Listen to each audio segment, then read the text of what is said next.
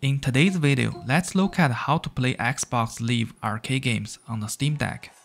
And of course, this is only for local play only.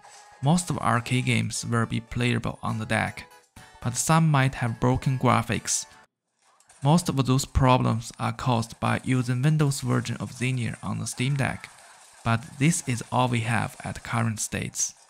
I have made those two videos for playing Xbox 360 games with Steam Deck on my channel.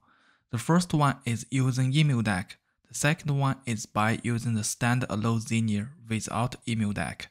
If we want to play Xbox Live arcade game, we have to use the standalone Xenia method. The Emulator just can't detect the XBLA ROM right now. The Xbox Live arcade game setup process is almost identical with what I have showed in the standalone Xenia video. So make sure you watch this video first from my channel.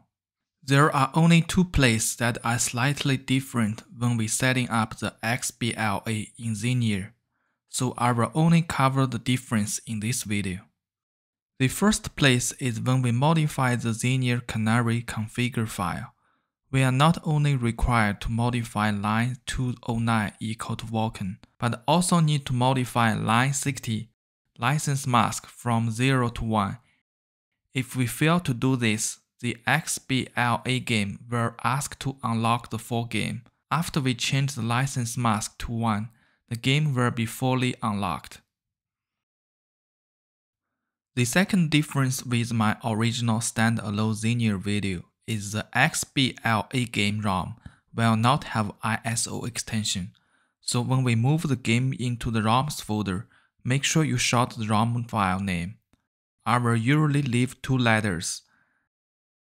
Then when we modify the Steam target line, we don't need to put any file extension here, since the XBLA game does not have any file extension.